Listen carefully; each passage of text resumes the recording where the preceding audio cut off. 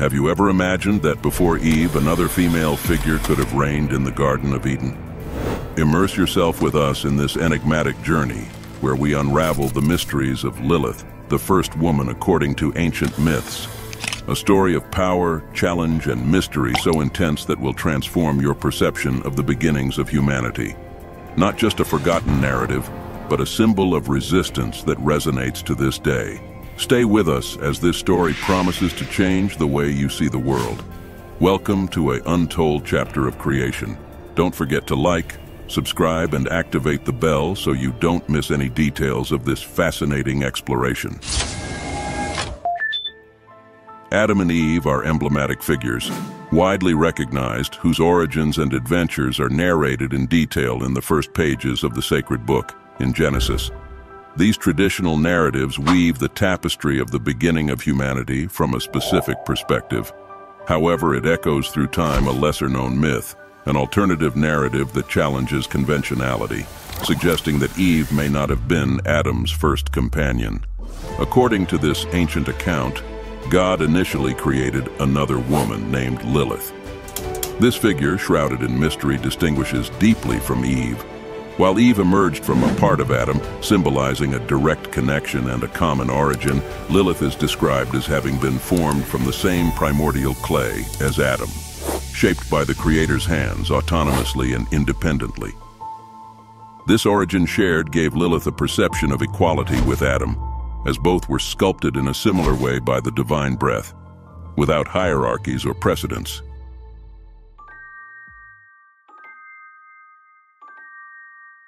This deep sense of parity was the core of Lilith's resistance to submitting to Adam's desires and demands. Contrary to expectations of submission and obedience, Lilith rejected the idea of positioning herself as subservient to Adam. The dynamic between Adam and Lilith in Eden was marked by tensions and challenges, as Lilith's obstinacy and indomitable spirit forced her to confront a critical decision: accept a life of submission alongside Adam or embrace uncertainty, choosing freedom instead, to the detriment of the security of paradise. Faithful to her principles and valuing her autonomy and independence above all, Lilith made a bold decision. She chose solitude and self-sufficiency, rejecting subjugation and leaving Adam behind, as well as the initial home they shared, in search of a destiny that would echo through the centuries as a symbol of resistance and emancipation. Lilith, the first woman according to myth, began her own exile, settling near the Red Sea. By sending celestial messengers, God tried to persuade Lilith to return to Eden. However, she rejected this divine proposal.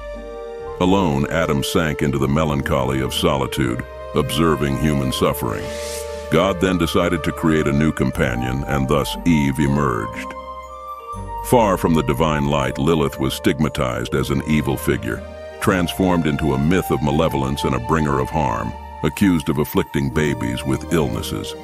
As protection against her harmful influence, newborns were adorned with amulets inscribed with the names of celestial emissaries, guardians appointed to attempt their redemption. These narratives suggest that Lilith envied Adam and Eve's harmonious existence in Eden. Driven by resentment, she took the form of a serpent and led Eve into error, which led her and Adam to taste the forbidden fruit, culminating in the couple's expulsion from the idyllic Eden. Lilith's story is widely recognized. However, this version is not found in biblical texts, which leads both Catholic and Protestant communities to disregard it as part of the official doctrine. The legend that places Lilith as Adam's first consort is detailed in the alphabetical writings of Ben Sira.